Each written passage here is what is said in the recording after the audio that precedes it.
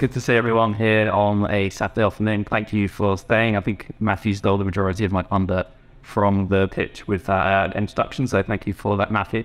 So I'm here today to talk to you about NextEnergy Solar Fund. NextEnergy Solar Fund, as Matthew said, is an investment company. It's focused on renewables. What we do, this talk is about, is specialising in solar. So NextEnergy Solar Fund, as it says in the name, we predominantly invest in solar. So first of all, I'll start with the exciting part, the disclaimer. Anything I say during this presentation is not financial advice, so please do speak to your financial advisors. And it's the usual legal jargon we have to say before these very interesting presentations. So first of all, an introduction to Solar Fund. As I said, we're a specialist solar fund. We use the plus after solar because the solar funds really evolving from just solar. So when these investment trusts are first launched, they ideally focused on subsidy solar, and it proceeds and subsidy solar have phased out on the upside on subsidized solar, and the plus really stands for the plus technologies which complement solar, so the likes of energy storage and ancillary technologies, which we will touch on. So NextEnergy Solar Fund is a fund that generates renewable energy, and it helps tackle climate change. So not only do you get the financial return, but you also get the benefit of knowing that your investment is doing good in the world. NextEnergy Solar Fund, as it's an investment company, it's managed by NextEnergy Capital, and we'll touch on NextEnergy Capital later on in the presentation. But NextEnergy Capital is a specialist investment manager. It manages about 3.3 billion, and across the different vehicles it manages, and this is on the listed fund. So today's talk, we're going to talk about the attractive dividend which NextEnergy Solar Fund is currently paying. We're going to talk about the strong inflation-linked revenues. So as Matthew said, 50% of the revenues come from government subsidies. The other 50% of the revenues are inherently linked to a natural inflation hedge through power. Obviously, power is a part of the calculation of inflation. We have a large portfolio of assets. So we physically own the assets. We do not invest into companies that own the assets. We physically own them. So these are real assets you can touch that generate cash. And we have strong expected buffer generation. So we always look at how we extract value from the fund, and that fund then relates into how the dividend, how we support the dividend. The really beautiful thing about renewables and infrastructure is it's the low correlation, it's asset class, so the correlation it has to the rest of the market, so why that could be a really good position in the portfolio. And finally, the ESG angle, we classified as an Article 9 fund, so for everyone in this room probably doesn't mean much, but in the world of reporting from an ESG perspective, it means a hell of a lot. So it's really, really hard to actually get the data from an ESG perspective from how many greenhouse gases you're recording, and actually portraying that to the investment community and how that's reported. So the Article 9 fund is really, really hard to get, and it basically means a dark green fund. So we tick the box from sustainability and ESG, as you would expect from a solar fund. So moving on, the NextEnergy Solar Fund portfolio. So as I said, we own physical assets. For the 99 operational assets we currently have, we have 91 in the UK and 8 in Italy.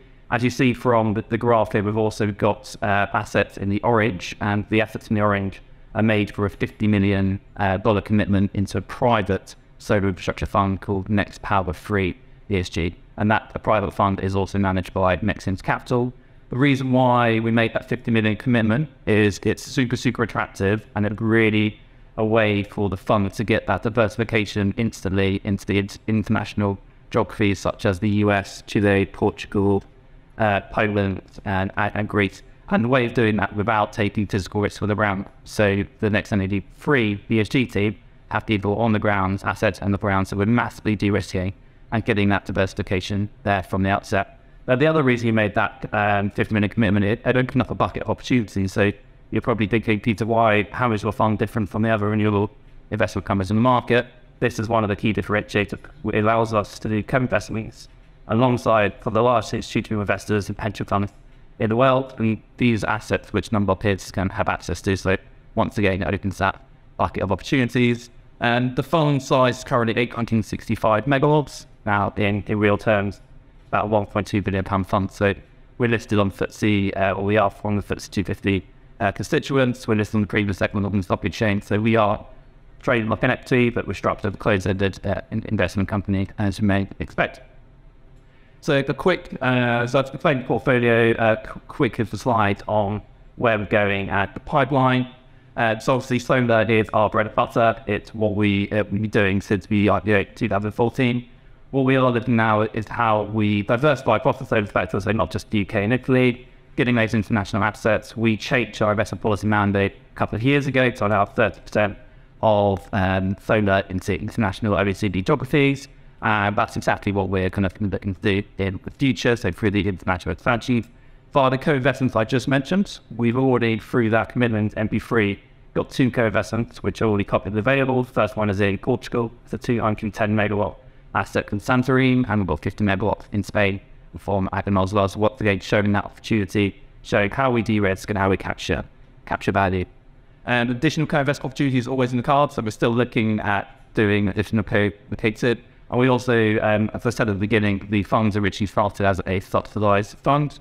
As the cost of solar falls significantly, you're able to build these assets unsubsidised, and we've still got some assets which are subsidy-free, which are in development, so once again, on that side. Now, the super exciting thing about this fund is, as it's evolved, the next step of the energy transition is on our doorstep. So we're talking about energy storage, and energy storage is a complementary technology to solar. It just makes sense. So if you think solar during the day, you can only produce energy when the sun is shining. It's a super predictable technology. With energy storage, you're able to change the way the revenue profile works without taking on too much risk. So what we're really looking at doing in the energy storage mix is not turning into energy storage hunt. That's not what we want. We want diversification from a technology, from a revenue perspective, and add money that way. So all in all, we've got a pipeline about 500 million. So obviously lots of room for growth there.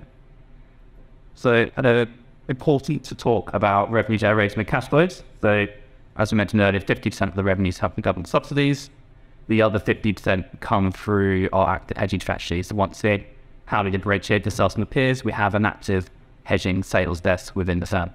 And that hedging sales desk will basically look forward into the future market where we can trade power prices and basically place these short trades in the market to build up a position where it allows us to get future, like really strong and high visibility of future cash flows. So when we turn around and say, we're going to pay an next dividend of this, we have a strong degree of confidence that that can be reached. And as you see here at the moment, obviously the power prices have been a bit crazy as of late, as everyone in this room is probably experiencing through their power bills. As the years go on, even in 2025, 26, we're hedging an average fixed price of £147 per megawatt, which is absolutely ginormous. And to put that into perspective, about 2 years ago, you're thinking about 50 or 60 pounds per megawatt.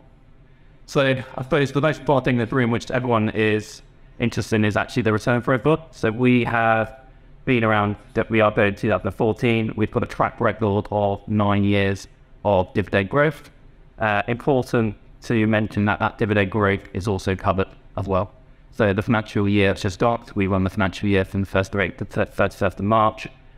We paid a 7.25p dividend, and we'll touch on a second about the opportunity there in a second. So the current market opportunity, and I suppose this is also a really key point for everyone in this room today. So the current dividend yield on this fund is 7%, which was ginormous, but was essentially a very safe asset. The latest share price, I've looked at a couple of days ago, is around 7.2, and obviously other structures and investment companies really important to look at the net asset value or what you share, and that's 120.9. So we're trading about 10% discount, and that is really important to note that the whole sector is trading at discount, and that discount really creates an opportunity for people to come into the fund. Because normally how you would grow these type of vehicles, so for instance, we're being invested in it. So for years and years, the way you'd grow these is you would find an asset, you would use a short-term credit facility to purchase those assets, then you'll go to the capital markets and raise equity. You can't come and do that at the moment because no one in the industry can raise capital and they're trading at discounts. So that's cost that whole board. So from an investor's perspective, it's more attractive to come in now than it is on a secondary market equity issuance or even an IPO. So super attractive from this point. Really important to note, and a lot of people normally doesn't note out the share price performance as a true reflection on how a fund performed. In this case, because we're an income fund, it's really, really important to look at the total return. So here, when you can see the little D's on the line, that's when the dividends have been paid. If you looked at the share and the performance from a total return perspective, we performed since IPO a return of about 80%. So really, really impressive track record. But it falls into the ethos of the fund, where if you invest into this fund, it's not a short-term equity play. This should be a long-term income play within to just looking at my time. I've still got lots of time. So the NextEnergy Solar Fund structure. I'll touch in more detail as well as we get further through the slides. But NextEnergy Solar Fund, as I said, run by work for the investment manager called NextEnergy Capital. It also has a operating asset manager called Wise Energy. Why is that important? Because once you have the assets, they tend to have a lifespan of between 30 to 40 to 50 years. So really, really important that you extract value and you're managing your assets properly. On the right here, you can see that there's an independent board of directors. There's actually 6 directors on the board now. And they're fully independent as the Guernsey based, so the majority of the board are based in Guernsey. The reason I included the slide was to give an indication of how we actually physically hold the real assets. Once again, we don't invest in companies that hold solar. We physically hold the assets. So we have a holdco level, and under the holdco level, we have a bunch of SPVs which own the assets. So why solar as an asset class? I think for the first time I say solar, everyone kind of closed their eyes. I think there's a man over there with his eyes closed. It's actually a really, really interesting asset class because there's no different parts. It's super, super simple. It's fake. It's simple electronics, right? And there's an abundant energy source. So more energy from sunlight hits the earth in a single hour to power the whole world's electricity needs for a whole year. But the only problem is obviously how do you harness that energy? There's been continuous cost reduction in solar. So the last 12 to 30 years, the costs have fallen by about 90%. So you can afford to build these things subsidy free, which is why it's super attractive. It's also super, super fast to build solar as well. With the right parameters, you can build an asset in around 8 months. Okay, and why is that important? Because you can build this, it's the quickest renewable form of energy to build. And that's really, really important. In the environment we are, the government's pushing for net zero 2050. There's everything about energy security, especially here in the UK. So it's super, super important to have that growth. And it's also super predictable, right? We know in about 5 years' time when the sun's going to come up, when the sun's going to go down, solar power isn't just generated from sunlight, it's all about the irradiation levels. And the variance of the radiation levels is really predictable. Now, with the right assets, performing in the right way can make that super predictable. And with the hedging strategy, which I mentioned, gives us really, really strong visibility on those future cash flows. So this talk was obviously about NextEnergy Solar Fund and why a specialist matters. And that's what we're going to touch on now. So NextEnergy Capital, we manage NextEnergy Solar Fund. We have not just the listed fund, which is NextEnergy Solar Fund, we have private funds in the market as well. So we manage 3.3 billion of assets. That's about 350 solar assets. Why is that important? Because it means we're one of the largest investment managers in the world when it comes purely to the solar. We know all the deals that are going on. We are across the whole market. So when it comes to adding value for investors, that's exactly what we do. Now, Wise Energy, which I mentioned, is the sister company, the operating asset manager, the one that looked after the solar assets. That doesn't just manage the assets of NextEnergy Solar Fund. It doesn't just manage the assets of the private funds. It manages third-party funds as well. Now, why is that important? Economies of scale. We manage over 1,350 assets at Wise Energy. Now, that's huge. What does that mean? That means we can look at all these assets, look at how they're performing. We can build proprietary technologies.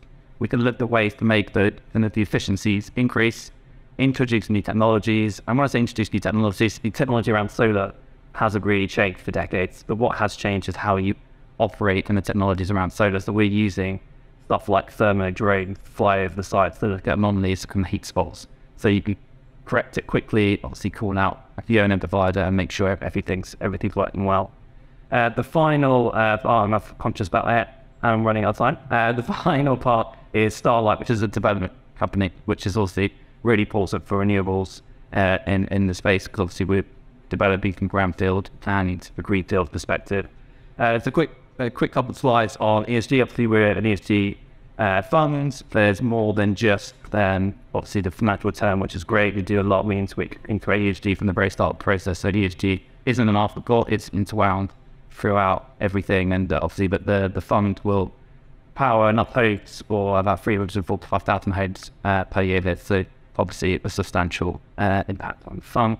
We do lots around biodiversity and social enhancements. So if you've come past my stand on M3, you've probably seen some pots of town multi. Last year we had some honey, but we try and do a lot around biodiversity to show and educate really everyone that solar isn't taking away from the land. If anything, solar is completely misunderstood in the media at the moment. I think I used to stat someone earlier, I think they laughed, but more land in the UK is used to grow Christmas trees, very topical around Christmas, let's say, in rate than operation of solar across. So more land is used for aerospace, more land is used for golf courses and operation of solar. So a complete misunderstanding when it comes to kind of biodiversity and the UK food security. This is really, really important point to make, because if anyone's watched Jerry Clarkson's farm, when they're talking about the diversification for farmers, and that's exactly what solar farms is, because solar farms are generally built on the utility scale. The farm's built, you're diversifying farm's income, you're actually increasing food security because you're giving them a life, and you're giving them 30, 40 years worth of rent, which is normally inflation linked.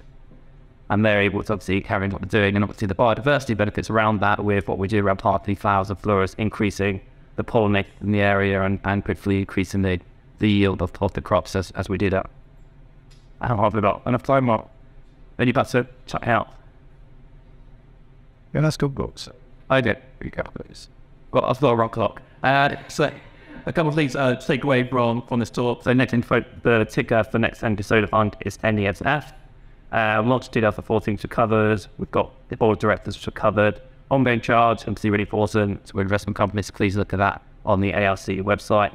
And the investment policy of what we can invest into.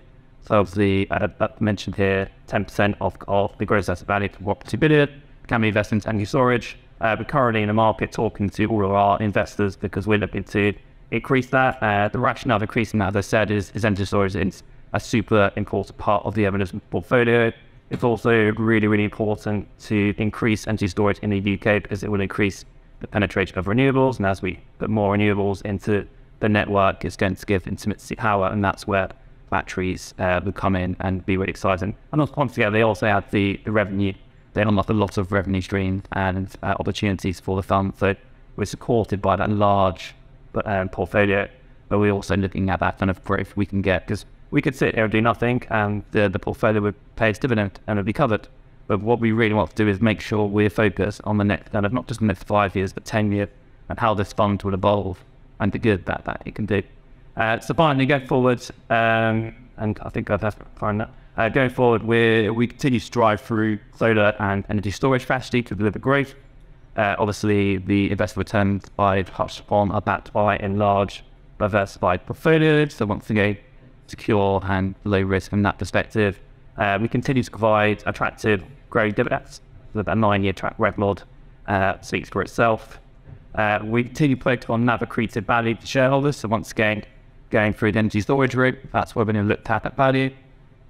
We can continue to optimize the running of the existing large portfolio. So looking at things like reducing CapEx, reducing costs, optimizing the portfolio, make things running smoothly, and adding new technologies when they come to bear.